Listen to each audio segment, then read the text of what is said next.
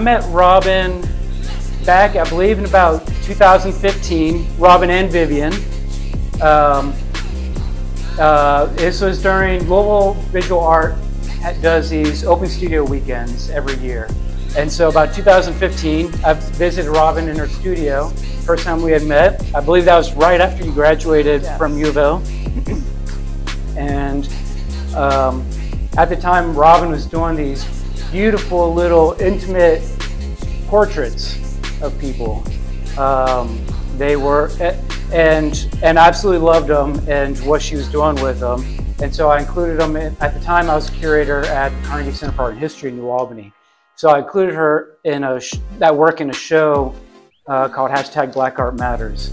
And it was incredible. It was this nice grid of all these portraits. And then she also did audio recording interviews with the people that we had on a tablet so that you could listen to the person telling their stories in their own voice while you're looking at their portrait of them. So it was beautiful, intimate, and they're all people that were in part of her community. Family, friends, people that go to her church or in her neighborhood and all that, right? Yep, school. Yeah, yeah. So, you know, fast forward a little bit. Recently, I was reading about your time at Armory Art Center as artist in residence in Florida. And you had mentioned that being in that place that was once your home and reflecting on your father's absence, he had passed away not long before that, was a significant part of your journey, and all of that found its way into your work. So thinking back on those intimate portraits of the folks that you are so connected with from around you, you know, both physically and personally, and then your comment about that more recently, it's clear that the people and places around you hold a lot of significance with you and connect with your artwork. My first question, I was wondering if you could maybe share how some of those connections have influenced your work in this exhibition, how your personal connections may have manifested in this latest series. Well, I think even just like looking around the room, right? Like every person in here has in some way, shape, or form supported my journey, whether they looked at my work, encouraged me, bought artwork. If it has nothing to do with my work, just being a part of my life. Mm-hmm. And my work is super personal. So I do think a lot about, you know, what I've been through, what I've gone through, the hard things, the happy things. And every person in this room has contributed in some way to a part of who I am, right? Kind of baked in. Yeah. And whether it's been a conversation or just a passing, you know, you're doing great, you know, keep going. And that gets like, you don't understand when I hear those, how much I need to hear those in the moments that you send them to me. Because I guarantee you 2 seconds before that, I was thinking, what's the point? And the fact that I have people who support in the ways that they support is so like important to me. And so not only that, I feel like too, the work, although it's personal, it's like connections are I've realized that even now, like coming back to Louisville, connections are what's most important. The work is important, but it's also secondary to relationship and to understanding where people fall in your life and, you know, really taking the time to nurture that. And I'm trying to actually, you know, be more aware of that. Even if they're in your life for like a season, it's still something, it's like, there's a reason why they're there. And so cherish that while you can, because they're not always going to be there.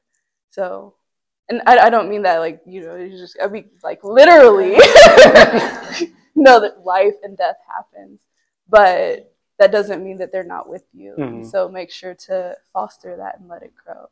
So I hope that that's really, I feel like, a part of that connection Mm-hmm. between the works that I did before and the works that are happening now. So I guess I just want to kind of continue walking down your timeline, so to speak. So you graduated from U of L in 2014. You and I met 2015. Then you moved to New York to attend the Art Academy for grad school, Yes. 2016. Is that right? Yes. Okay. And I think I read that it was around 2016 when you started boxing. Yes. Is that correct? Can you tell us a little bit more how you got into boxing? So I've been wanting to box for a long time, right? And so my friend Kendall over here, he like found, he just walked in all late, and he like found this studio, this boxing gym, right? And he's like, yeah, they have these Tuesday, you know, you can go for free. And I was like, yeah, I'm gonna do it. And I guess I didn't sign up, you know, in enough time, because he's like, oh, you ain't gonna do it. I was like, excuse you, you're not gonna tell me what I am and not gonna do. So I ended up signing up, of course, and I went. Like, we ended up going together, but then I ended up going by myself. And then next thing I know, I'm going 2 times in the same day, in the same week. And next thing I know, I'm just like loving it. And the only reason why I stopped was because of circumstance. COVID, and then being in New York, like, woo, I went to one of them gyms and they was asking $300 a month. I was like, this is not rent. Like, what are you talking about? So I did end up finding a gym where it was, you know, priced for a student. But after a while, when that, you know, that money runs out, you have to start making some sacrifices. And sadly, boxing was one of the things on the chopping block. However, I started getting back into it after I moved here, and then I started making work for the show, so I got to get back into it. But I loved it. I really felt like I met myself in the gym. Mm-hmm. Like, I met a new version, not a new version, but a different version. Somebody who I didn't connect with before that. Somebody who was confident. Somebody who with herself, but also I wasn't afraid to look silly because I was learning something new that I wanted to learn. Mm-hmm. And so once I started putting the boxing in the work, I stopped being so self-conscious about the work. Mm-hmm. I started just making the work. And yeah, I was going to ask you about that next. Follow that up. So the first images you work to incorporate boxing figures that I've found, at least, show up around 2017, about a year later-ish. And kind of been present ever since, clearly. So that was... What made you decide to start down that path of creating images of boxers, and female boxers in particular, and following up on that, in your experience, you've come across many other women boxing too? So I come across women boxers all the time, but boxing and painting, not so much. Amy Sherrill, I had the opportunity, and I'm just like, thank God for that opportunity, because it was amazing. But she came to the Academy shore for me one day, and it was sometime after she did the Obama portrait, and we were able to have a studio visit. And she was just sharing with me the fact that she had gotten into boxing. And it wasn't really her, like, she fought, and then she was like, okay, I'm done with this. But she was able to connect with me on that level, and I thought that was just beautiful and amazing. But the reason why I really started putting boxing into the work, grad school was hard. I was surrounded by all of these people who were making amazing work, and I was just like, it took me forever to get stuff done. I felt like I painted too slow. I felt like I was drowning, and I felt like everybody else had the secret, and they knew what they was doing, and I just did not. And so I was really tight, technical, and the work was what it was. Part of it was probably good, probably actually better than I thought that it was. But after a while, it really became like, I can't keep thinking this way. And so when I started boxing is when I started drawing in gesture.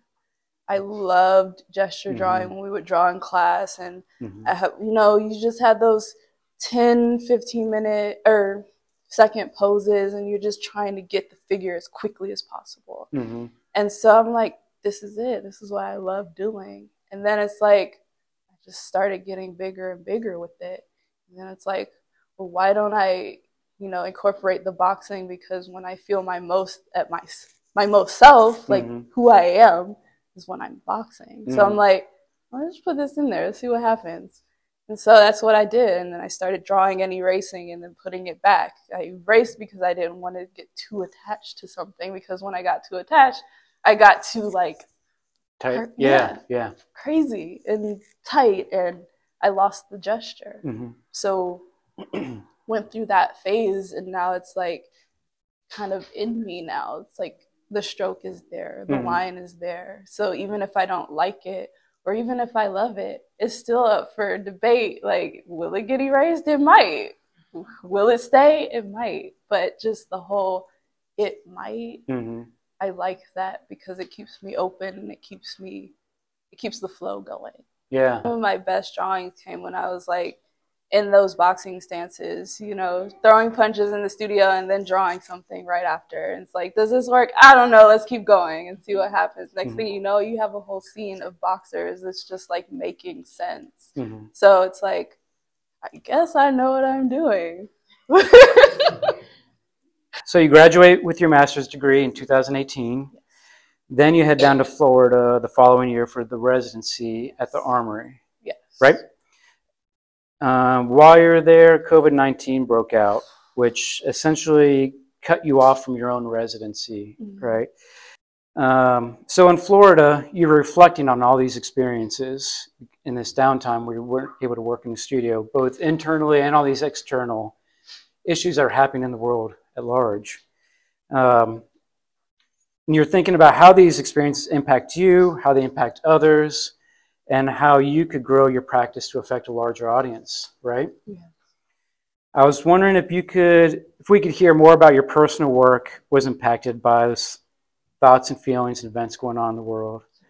And what do you think changed in your artwork that embodied this need to create a space for yourself more directly? I feel like I've had to create space for myself for a long time. Honestly, at the academy is where I really started to understand that.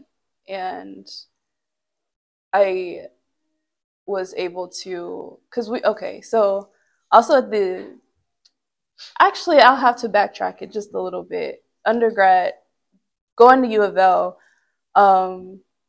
we had a community of, Black students where we really surrounded ourselves with. And so we didn't go to a HBCU, obviously, but we were able to create sort of that feel for ourselves in that environment. And so I was used to having other people around me who also were creating space for themselves. We were creating space for one another. We were seeing one another. We were doing these things for one another. And going to the academy, it was kind of like the rug was pulled out from under me for a second, because it's like, well, dang, it's just me in this class. However, I did have people in, the class before me and the class after me. We were doing the same things for one another. We were seeing one another. We were making space for one another.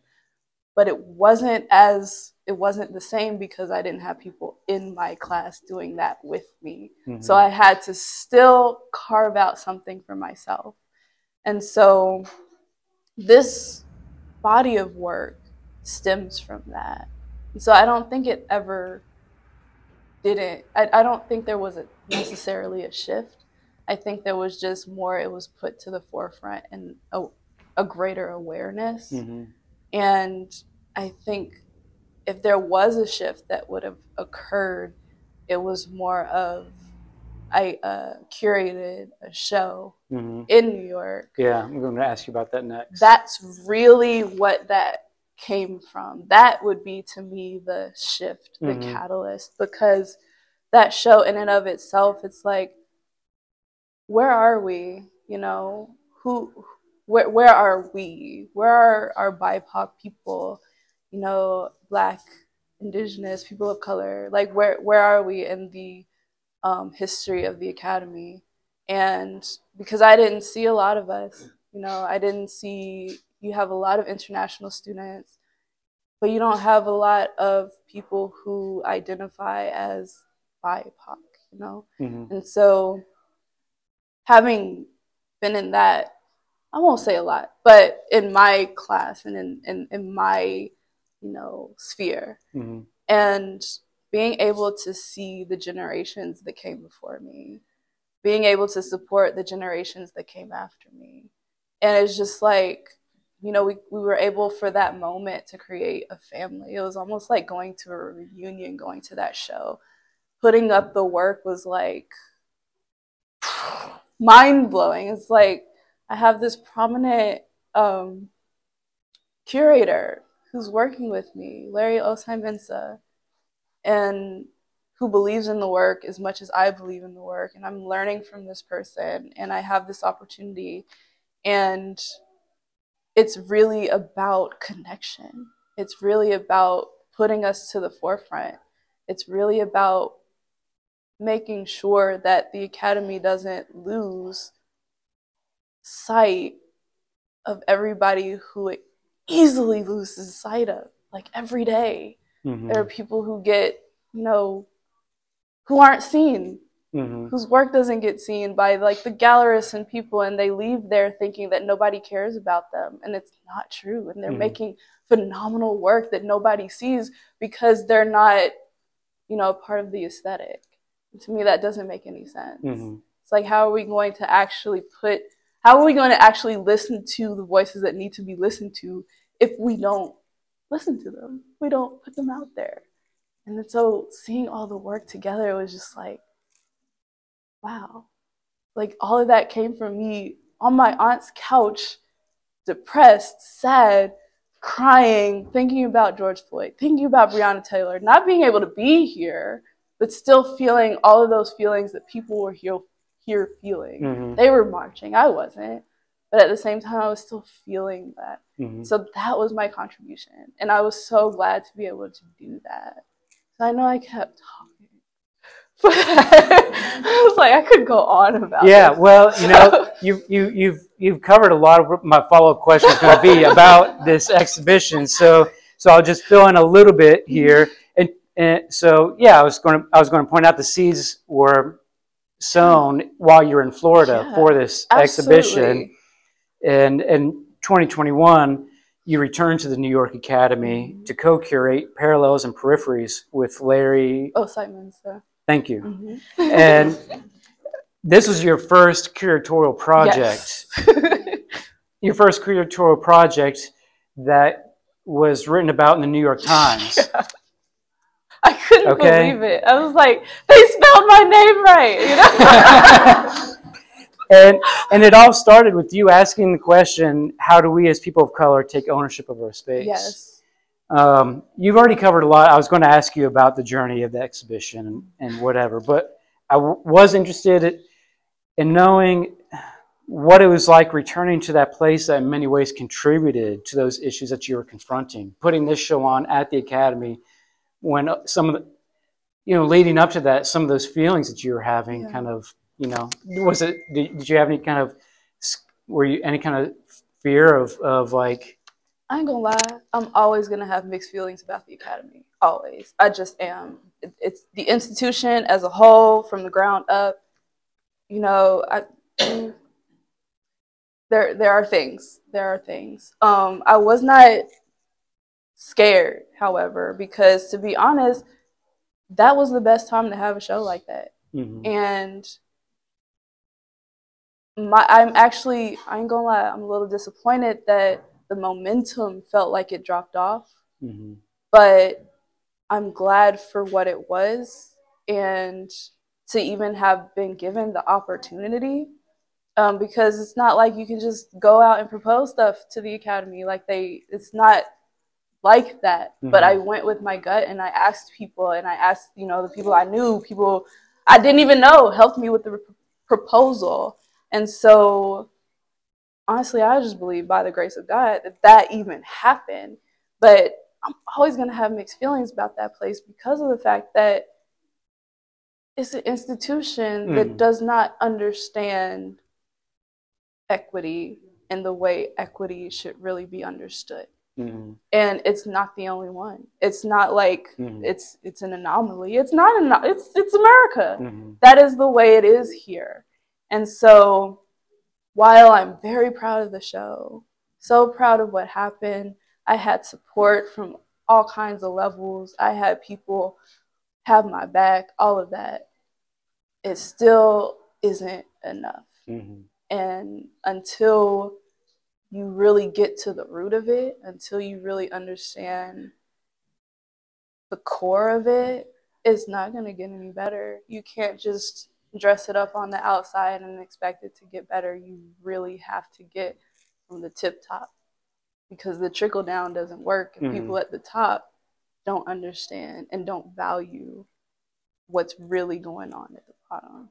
And I could say more, but I'm not going to, because I'm still trying to do it. Yeah. You know, it's the bigger and older the institutions are, the harder it is to change direction of those ships. The thing is, like, I got friends here who understand, but you got to, though, because otherwise the ship's gonna go down. And if you don't want your ship to sink, you need to start really understanding how to fix all of that right now, because otherwise you ain't gonna last. Like, life is changing, things are moving, people aren't gonna take everything anymore. So it's like, I tried to tell you.